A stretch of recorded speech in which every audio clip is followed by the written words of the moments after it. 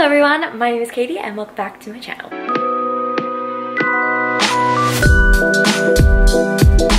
As you can see here, I have new shelves. I recently moved. I did just put up a video last week of me organizing my shelves. If you want to see the process of me organizing these shelves, or even have a TikTok of me organizing them, that's like a whole minute. If you want to watch it, I'll link it down below. Please follow my TikTok. I've been making a lot of videos on there. It'd be great if you guys could follow along because it's super fun.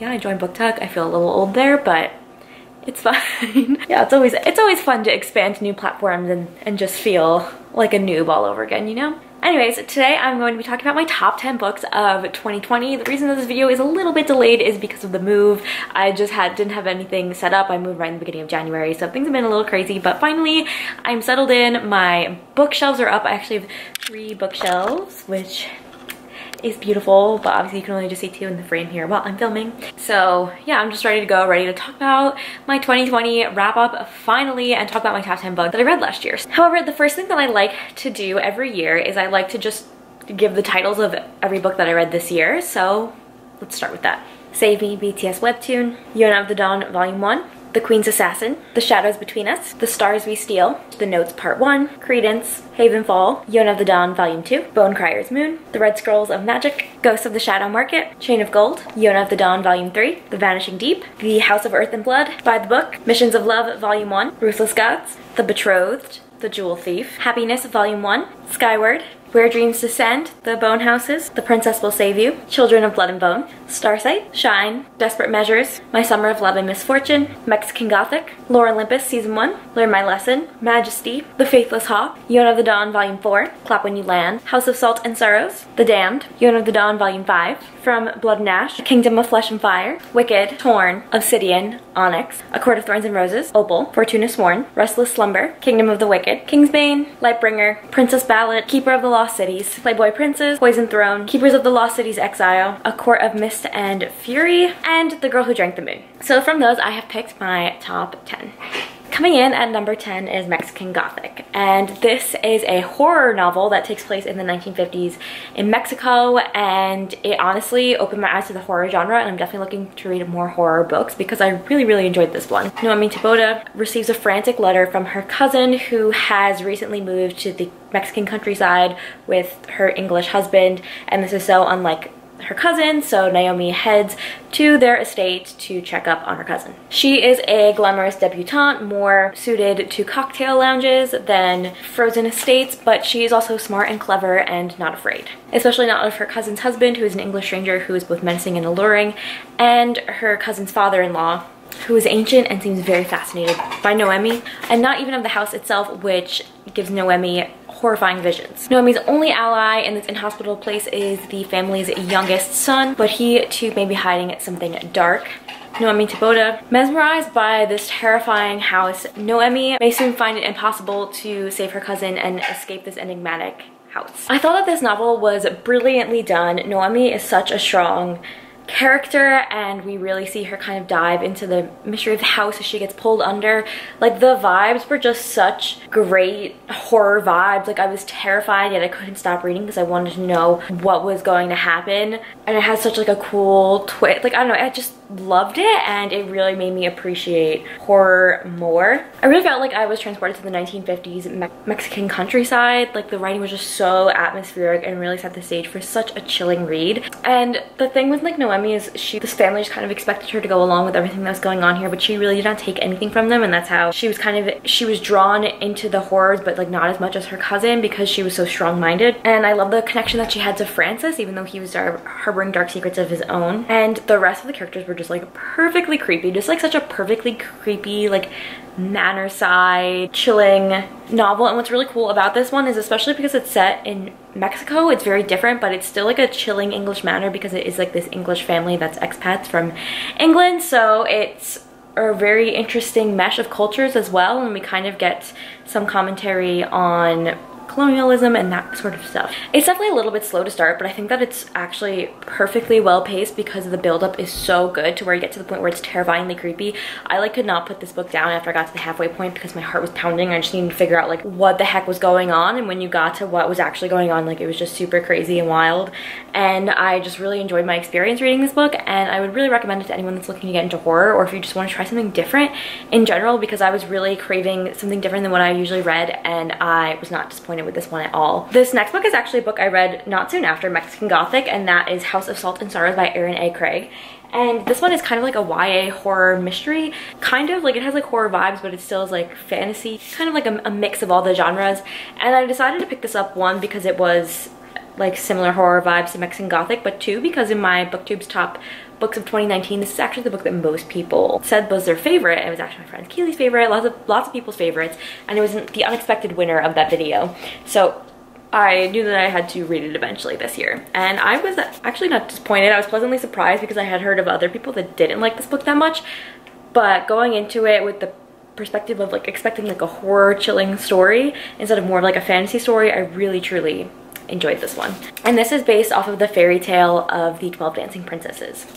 So Annalee lives a sheltered life at Highmore, a manor by the sea, and her older sisters have been dying off slowly. One by one, they meet their tragic end. Each death more tragic than the last. And Annalee is disturbed by a series of ghostly visits, and she is convinced that her sisters' deaths were no accident.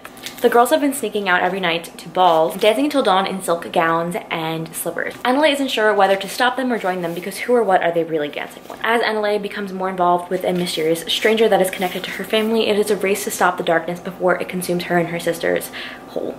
Again, this is just a spellbinding novel, I will say. The atmosphere is just set like so perfectly. We have that creepy manor by the sea, and then this family with all these daughters that are obviously going through a lot of grief as they keep losing all of their older sisters, and it seems like each death is an accident, and yet the sisters are kind of dying off sequentially. So it is of course no accident. I thought the writing was very beautiful as well. That this is like a horror novel but set in a fantasy world. It's like this really cool blend of genres that was just had a really mesmerizing effect. I also just like loved reading about the bonds between all of the sisters. Clearly there's a lot of them, each of them have a special bond, but it was really cool just to see how the family all cared for one another, especially through the tragedies that they've gone through. And Annalee is just like so convinced that her sister, the last sister to have died, Eulalie, was pushed from a cliff and she didn't fall to her death by accident, and so she like sets out to find the answers, and she's just not going to give up on this grief that is kind of like driving her forward to find these answers, because she just knows that it wasn't an accident anymore. The romance didn't feature heavily in this book, but I still found it to have like some really sweet moments,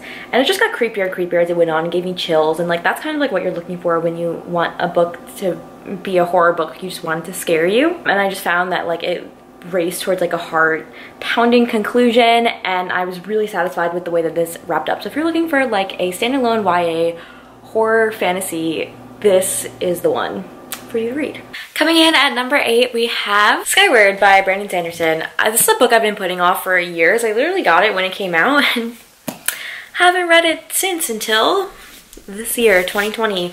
And I haven't read a lot of sci-fi, but this book really just like took the cake for me. Like it was just so well done. So Spence's world has been under attack for decades. She lives on the inside of this planet where a few generations ago a spaceship crash landed, and now her people have been trying to make their way in the caverns of this planet, and they are attacked from above by these aliens that have been chasing them down in their spaceship and now are trying to lure them out of hiding in these caves. So there are these fighter pilots that are the heroes of this planet because they fight these aliens. They combat with them in air combat in the sky to ward them off from basically destroying the inner caves of this planet where these people live. So since she was a little girl, Spencer has dreamed of becoming one of these fighter pilots, and her father was one.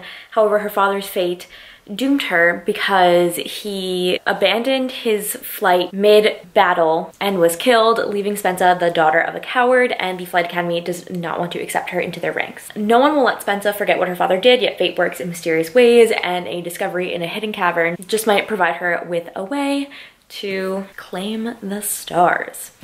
Okay, yes, I just like love Spencer because she is just like this little firecracker personality, and she will stop at nothing. Like she's one of the most tenacious characters that I've ever read about. She just like knows that she needs to get in the sky to fight and do what's right by her people, and she just will stop at nothing to do that. And I just really admired her personality. And just like there are so many funny moments too where she like, her grandma like tells these stories in like very dramatic ways, and they're like stories that you or I would know, and they've become like legends, like maybe like The Little Mermaid or something like that. Like so she like talks in like these very dramatic death threats, also because she's not that like well socialized with people, because she's kind of like an outcast because of everything that happened with her father. And it's just like hilarious to hear her threatening people, and she threatens people a lot.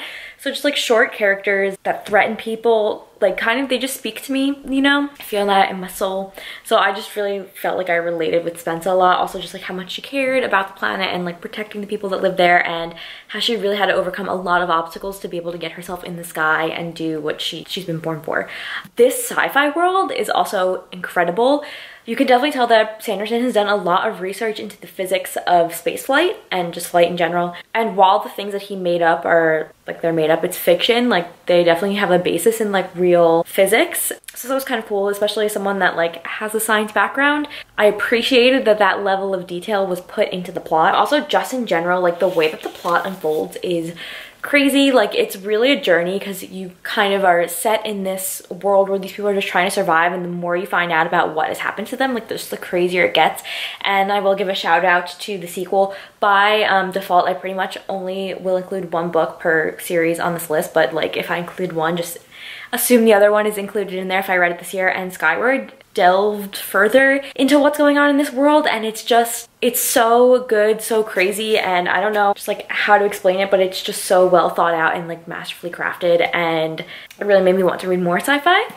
There are also some side characters that I adore. We have an AI called Mbot, and he's just like the sassiest little robot AI ever. I just appreciated his sass at all times. He always had these like quick little comebacks, and it made the book really funny. We also have Doomslug, just like a slug of death, of doom, just like really cute. And I don't know, I just feel like those little touches add a lot to a story. I'm really excited to see where the series will go, because I just think that the scope of it is incredible, and the way that Sanderson has been able to imagine this life on this planet and like life in the universe as a whole, like, there's just so much more going on, and this book only scratches the surface of the whole world, and there's definitely more of that world building in Starsight. And I just think it's gonna get even crazier and crazier as the series goes on. So I really can't wait to see where it takes me, because it's been a journey to read it. At number 7, we have Bone Crier's Moon by Catherine Purdy. I adore this book. I got this book as an advanced reading copy, and I immediately had to buy a finished copy once this book was out, because I just loved it so much. It is based on the myth of La Dame Blanche, which is also the same myth that Serpent and Dove is based off, but they have completely different interpretations, which is really cool. And I will say, like, if you want enemies to lovers where they're like truly enemies trying to kill each other, like do not like each other at all until at least like 40-50% of the way through the book, like this is the book for you, because they are literally trying to kill one another for the majority of the book. And I just love that. You'll see that's like a common theme on my top 10. Bone Criers have a sacred duty. They are meant to ferry the dead, and they alone can keep the dead from preying on the living. However, their power comes from sacrifice. So in order to become a Bone Crier, the girl must sacrifice her one true love. Elise has been preparing for this her whole life. She is the daughter of the matriarch, and so she is preparing to take her place as the matriarch of a particular Bone Crier's clan. But she first must complete her rite of passage. And then we have Bastian, whose father was murdered by a Bone Crier, and he will do anything to take vengeance on them. However, his vengeance comes too late, because now Elise's ritual has begun and has bound their two souls together, so that if he were to kill her, he would die too. And thus their fates are entwined in life and in death. Sabine is Elise's best friend, and she's never had the stomach for the Bone Crier's work. But when Elise is taken captive by Bastian, Sabine will stop at nothing to get her best friend back. And this is going to be a duology. Bone Crier's Dawn is coming out in March, I think. I'm so excited for it. Okay, so as you can see, like the tension is just like phenomenal, because they literally are trying to murder one another like the whole time, or pretty much the whole time. And then as events unfold, like it just gets so good. And I love the whole setup of the world, the way that these Bone Criers have this duty, but they literally have to kill their one true love. Just like so good. And then we also have, of course, the bond between Elise and Sabine, which I just really enjoyed reading about, that supportive female friendship. You can tell that they just like really truly deeply care for one another, and like the lengths that they will go to rescue one another is just amazing. I don't know, if you've ever read a book that's enemies to lovers and you felt like it wasn't slow burn enough, like the slow burn will kill you in this. It will kill you. It's so good. I really felt like this first book was able to effectively wrap up a heart-pounding plot, because the ending was just like truly insane with what they went through, and yet left enough threads open for the second book in the duology. Sometimes I find with duologies that they can either be too wrapped up in the first book, or they leave too much open that it's not a satisfying ending to like the 2-book arc. But I felt like this really was able to strike that perfect balance of giving the reader a sense of satisfaction after one book, but also leaving enough room that you want the second book, you know? So like, I don't know. And I read this book like a long time ago, and I still think about it a lot, so that just makes me like know that it had an impact on me, you know? Coming in at number 6 is Chain of Gold by Cassandra Clare. I mean, this should be no surprise. I am Shadowhunters trash. Loud and proud. I mean, look at this cover. I adore the color scheme. This is the latest in the never-ending Shadowhunters world, and this is the, okay, here we have this cool illustration by Cassandra Jean, the Lost Hours series, which follows the children of the characters from the Infernal Devices. So in order to read this, probably best to have read most of the other Shadowhunters books, but like you should at least read the Infernal Devices and some of the short stories. It's just a very complicated world, but I just love it all. We follow Cordelia Carstairs, who's a shadow hunter, and when her father is accused of terrible crimes, her family heads to London to kind of escape some of the steam and preventing the family's ruin. Cordelia's mother kind of wants to marry her off to prevent the ruin of her family, but Cordelia wants to be a hero, not a bride. And soon she runs into her childhood friends, Lucy and James Herondale, and they start to stir up trouble. She heads into their world of glittering ballrooms, secret assignations, and supernatural salons, and all the while she must hide her childhood love for James Herondale, who is sworn to marry someone else. Cordelia's new life is basically blown apart once a series of demon attacks shocks the London Shadowhunters. These monsters are nothing like the Shadowhunters have ever faced before, and they strike everyone with incurable poison, and they seem impossible to kill, and so London is set into quarantine, which is funny, this came out at the start of quarantine. Trapped in the city, Cordelia's friends must fight these demons and figure out what exactly is infecting London. I mean, it's just Cassandra Clare goodness, wonderfulness. Like, we have such a great cast of Shadowhunters characters, and I truly adore them all. And she just has this ability to make each book in her series have that same Shadowhunters baseline that you love, but just like create new and unique situations and new and unique characters that just keep you coming back for more and more. The plot always just feels fresh. Like, I never feel like I'm reading the same thing over and over again in each of the different series. And of course, she always just has some of the most beautiful writing. There are some great quotes in here. And also, like, the fact that we get like Victorian, Edwardian London is such like a fun time period to explore, and we like hear about London during this time period. It's like, I don't know, it's just like such a great setting. Like, I just love this whole cast of characters like endlessly, and like just Cordelia is just brave and determined, and Lucy has this brightness and this fierceness, and James is like surprisingly soft. And the sprinkle of romantic tension here and there is just like perfectly placed throughout the book to have you rooting for like a multitude of couples. Even like when it was super subtle, I still like loved it. I love the Shadowhunters series. I'm so excited for the next one coming out again in March this year, and I mean, like, I'm Shadowhunters trash. I think that just encapsulates my mood as a whole. Okay, coming in at number 5 is Ruthless Gods by Emily A. Duncan. This is the sequel to Wicked Saints. Oh, and look, I got this really cool print from the publisher. Wicked Saints serve ruthless gods. This is the cover to Wicked Saints. And if you look under the covers of them, they're so freaking cool. They have like the best gothic fantasy vibe. It's just like set in this snow-frosted, I want to say it's a Slovakian inspired magic system, because I said Russian inspired one time and my friend yelled at me. He was like very up on Russian folklore and whatnot. Okay, So there are 3 people that are set on a collision course as their fates are entwined and can determine the future of their war-torn land forever. A girl who has the voice of all the gods in her head, a prince who has assassins set upon him from every corner, and a monster who is parading as a boy with pale blue feeling eyes. And basically they come together to form a plot to kill the king. But it is just like, that's such a basic description. It is so much more than that. This is such like a rich and very descriptive world, and I'm just like blown away at the way that this all works. Especially this one too, like we just get so deep into the lore. Basically there are these 2 countries that are at war because they have competing magic systems, so it's like an ideological war where Nadia's country worships the old god, and they have these things called clerics that can channel the voices of these gods in their heads, and Nadia can hear the whole pantheon of gods. Whereas Seraphin's country, where he is and Malachiage's country, where Seraphin is the prince, they rely on blood magic. So please just be aware that there is a trigger warning for blood magic and that kind of like cutting thing for the magic. If that's something that might bother you. They basically like have this blood magic that like uses spells, and they just like completely disregard the gods.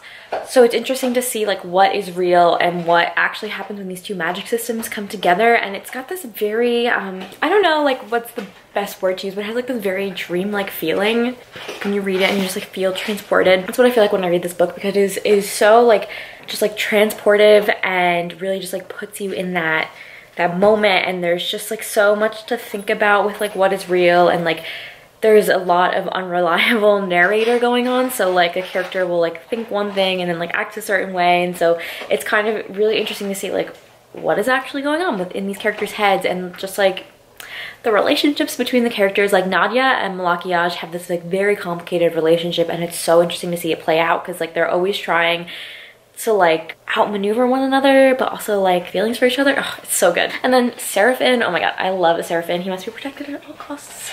I just think the character development is such a strong plot like point of this series, because these characters just go through a lot, and they are developed so much, and their views and the things that they believe are constantly challenged. And what's really interesting about the way that the story is written is that we only get Nadia's and Seraphin's perspectives.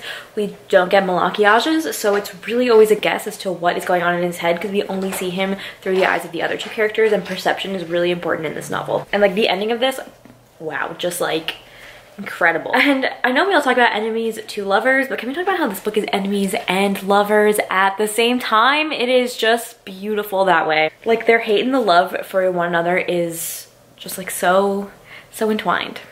It's beautiful and amazing. It's just a tug of war of feelings, and it's just like unmatched. So yeah, it basically just took everything that worked in the first novel and upped it another level. This has a concluding novel coming out in April, I think, and like of course I'm gonna get it as soon as it comes out, because I'm so excited. In at number 4 is the conclusion to a series that I absolutely adore. I've been talking about the series pretty much since it first came out on my channel, and like the emotional journey that this has put me through is insane.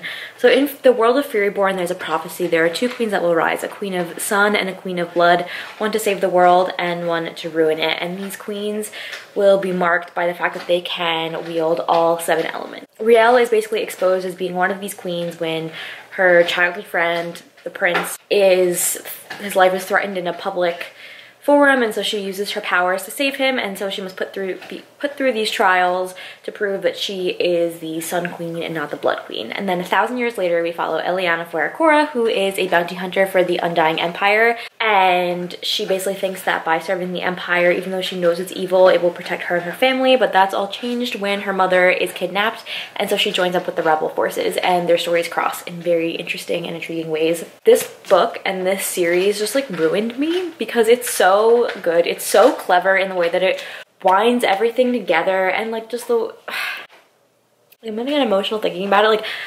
there's just like so much to unpack with the way that this world works, and I just really appreciate this book for having women main characters that are like not likable. Like I almost want to say that like these 2 main characters have opposite journeys, and we like always are flipping back and forth between their 2 perspectives. But I find that both perspectives are like equally engaging, which keeps the pace of the story going really fast. What I just like love is it explores dark morality in women main characters, and that's not something that we always get a lot in YA fiction. Like, and there's nothing wrong with that, but like it's just so refreshing and a change of pace to like be able to explore this darker morality and like darker themes and topics. I will say that this book probably borders on the new adult. Like if new adult was an actual classification, it would probably be classified there, but it still has like enough of that YA I feel it is classified in YA. Just like the journey that these characters go through, the way that it all wraps up is just like so clever. Like you see all these pieces planted throughout the plot of everything, and then the way it just comes together just like absolutely blows your mind. Like the only way that I can describe this book is epic in scale, and it's so emotional. Like you know that these characters don't make the best decisions, like they're not morally perfect, and like I would say some of them are morally bad, but you still like are rooting for them, and like the decisions that they make can make you want to throw the book against the wall. But it's so interesting to explore like what happens if like the hero goes bad, what happens if like, you know, like it's just so well done, and I feel like this book deserves all of the hype because it is truly just like phenomenal in the way that it deals with that. Just like the plot, the magic system, the world building, and just these two women. It's just I get emotional thinking about it. Okay, so now it's time to talk about my top 3, and I don't think anyone will be surprised with what my top 3 are if you've been following along on my channel, because I feel like these are the books that I've read that I've especially put a lot of emphasis on this year. So coming in at spot number 3 is The Shadows Between Us by Trisha Levenseller. This book literally, like, Trisha Levenseller has rocketed to the spot of being one of my favorite YA authors. I love everything that I've read by her. I have her on my shelf right here. So we have Warrior of the Wild, super underrated YA Viking fantasy, which is actually surprisingly wholesome. Daughter of the Siren. Oh, these are in the wrong order. Anyways, I'll take them out. Daughter of the Pirate King and Daughter of the Siren Queen. Love these. Like, I'm just obsessed with her. She has a new book coming out in soon. I think in the latter half of this year, maybe like June-ish, May, June-ish. And it's about a woman that makes swords but has like social anxiety. I actually went to a signing for this book and there was not that many people there. I think because it was like the start of the pandemic, but not like quarantine yet. So people were like kind of shy about going to events, but I still went. And I got to meet her and hear her speak. So I just like truly have a lot of adoration for this woman. I just adore her books, and this book took the cake for me. It's like one of my faves, and I have now all of her books that I have are of course signed, and she said you would deserve a crown, which I do. Okay, so Alessandra is tired of being overlooked, but she has a plan to gain power. 1. Woo the Shadow King. 2. Marry the Shadow King. 3. Kill him and take his place. So it's just like this perfect, like fun, dark romance, because Alessandra like is just like she said, just like tired of being overlooked. So she goes to the court and she does everything in her power to seduce the Shadow King to her, and the Shadow King has like this dark power, so he's like not actually able to touch anybody. So it's like a very like, the sexual tension is just so good. And like basically the Shadow King like has not really retained any like lovers or like potential love interest for that long. So, but she knows she has like the power to lure him in. And it's just, I mean, look at this cover, it's so pretty. It's just like amazing because the enemies to lovers energy in this is just like wild. It's wild. The sexual tension, phenomenal. I absolutely just like adore Alessandra's character because she like really, she's like evil, right? Like she's trying to kill the king to get what she wants. And the opening line of this book, if this does not convince you to read, is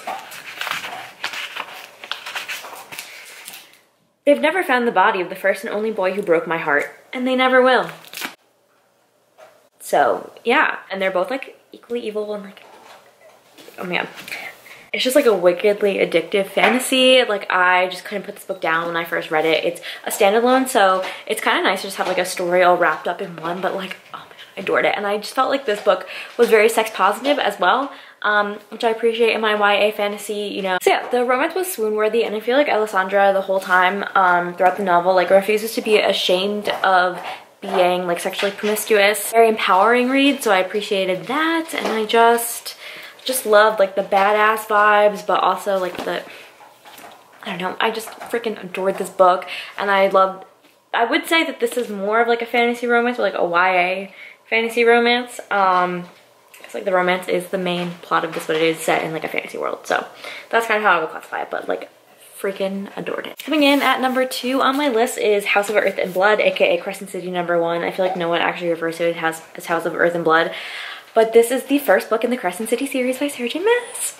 Bryce Quinlan is half fae, and she basically has the perfect life. She's a party girl by night and works at an antique store by day, sailing a long life until a demon murders her best friend, and she's left completely bereft and has to deal with all of this guilt and grief, and she will do whatever it takes to avenge her best friend. Hunt Althar is a notorious fallen angel, and he's now enslaved to the archangels. His brutal skills have been used for one purpose only, to assassinate his boss's enemies. But with a demon rat wreaking havoc in the city, he's offered a sweet deal if he helps Bryce find the killer, and his freedom will be within reach. And as they dig deeper into the city's underbelly, they discover a power that threatens everyone and everything that they hold dear. Okay, Sarah J Maas does it again. I love Sarah J Maas. I thought that this was such a great first novel to set up her like adult urban fantasy world, because this is kind of like a completely fantasy city, but has modern technology in it as well, which was really cool. Like there's email and like phones and stuff like that, but yet like their power runs off of like people's magic. And we have like, of course, all manners of different creatures, which is really awesome as well. So I think that the foundation was laid really well for a very, very cool world building. We have the 4 houses here of the world. This is like the map of the city, and it's just like so expertly done. The friendship aspect and the fact that like this revolves around a girl who has lost her best friend, it just hits so hard. Even though that loss happens in the beginning of the book, you really see their friendship build up, and it hurts so bad when it happens. It hurts so bad when it happens. And then it's really a book about dealing with grief, and we kind of see like Bryce's inner journey as she deals with her grief, but also Hunt's he's also dealing with the fact that he's like enslaved to these archangels. And I just thought that the plot was so smart. The way that all comes together in the end, and like the action was so good, so fast paced, and there's just like so much to explore with this world. The world building is very detailed, and I have so many theories about where this could go. And I love when a book has enough details in the world building and like lays enough of a path for you to start to think of different possibilities of how it could end up. And Sarah J Maas is just like such an expert at doing that. So I'm really, really curious to see where this is going to go, and especially because Sarah J Maas's series tend to have like big tonal shifts in them. So like think of like the difference between ACOTAR and ACOMAF, like how we have that huge switch in basically like what's going on, and kind of like in between Crown of Midnight and Heir of Fire, there's like a big change in kind of like the way that the story was structured. So I'm interested to see like what kind of twist will also come to this world, that the way we built up the story and stuff like that. I could see it going like a multitude of different ways, and just when there's just so much involved in the story, like I truly adore it. And I love this book. I think it's a really great way too for YA readers to get into a bit more adult fantasy, because it is on the adult fantasy side, but it is urban fantasy kind of, so it's like a little bit easier to get into. Just like kind of be aware that in the beginning you are inundated with a lot of world building facts, but like for me that doesn't bother me. I like to learn about the world in the beginning, but there's just some differences between like YA and adults that you just have to kind of keep in mind when reading this. But like yeah, I could talk about this for hours. I just adored Bryce and the way that she like cared so deeply about everyone, and there's just so many like emotional moments that killed me in this book, and like I just loved it. I just loved it. And like so many I feel like I'm definitely gonna have to do a reread of this before the next one comes out, because I adored it. And I also have this really cool tour edition that I was able to snag when they put them on sale on their website after the tour was canceled, so love it. Time for number 1, drum roll please. My number 1 book of the year is From Blood and Ash by Jennifer L. Armentrout. I don't think that anyone would be surprised. So this is my number 1 book of the year, because I've talked about this book endlessly on my channel. It's just so good. This is Jennifer L. Armentrout's first crack at high fantasy, and she's doing a phenomenal job at it. In this book we follow a maiden who is chosen from birth to usher in a new era. Poppy's life has basically never been her own. As a maiden, she cannot speak to anyone, she cannot be seen, she has to wear a veil whenever she goes out in public. She's really just supposed to like exist and not experience like anything, and least of all like pleasure. Obviously, because maiden. She's waiting for the day of her ascension, but she would rather be out with the guards fighting against the evils that threaten her kingdom. But she has never had this choice. Enter Hawk, a golden-eyed guard who is honor-bound to ensure that Poppy lives to see her ascension, but he incites her anger and makes her question everything that she has ever believed. And then, forsaken by the gods and feared by mortals, there is a fallen kingdom that is rising to power once again. And as the shadow of the curse draws closer, the line between what is forbidden and what is right becomes blurred. This is definitely a new adult fantasy romance. So definitely like 18 plus. It just has everything. Action, adventure, spice, feelings. Like, I could just go on and on about this book. I will say that, again, it is a book that is very sex positive because we are definitely fighting against this idea of the fact that like someone needs to be like pure, to be like known for their worth, and also kind of really takes a stab at the fact that like virginity is a construct that is like upheld to control women, because Poppy is basically like controlled through being this maiden and needing to remain pure, but there's like, you know, like no actual reason for why she can't like have sex, you know?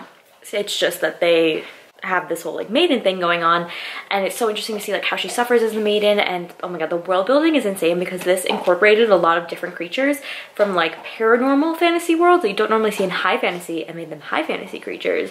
So that was really freaking cool and really interesting to see, and I was not anticipating that those kinds of creatures were in this book. So when I figured out what was going on, I was shook.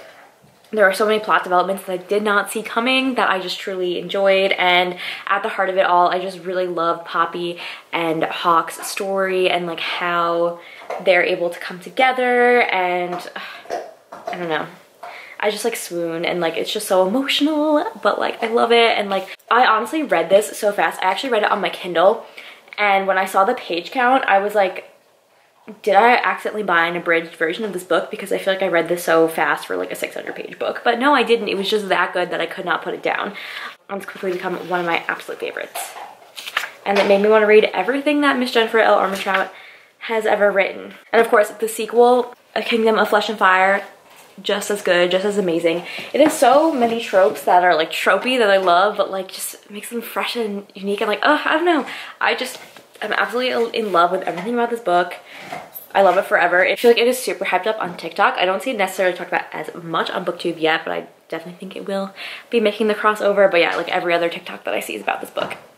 And for a good reason, because it's just chef's kiss amazing, like completely captured my heart. I love this series. I want to reread it already. The third book comes out in April, and the first two books that are like 500, 600 pages each were both released in 2020 because Jennifer L. Armentrout is a writing machine. I'm not sure how many books are going to be in the series total, but I will eat them all up. I'm so in love with this world and just I love it. I love it so much.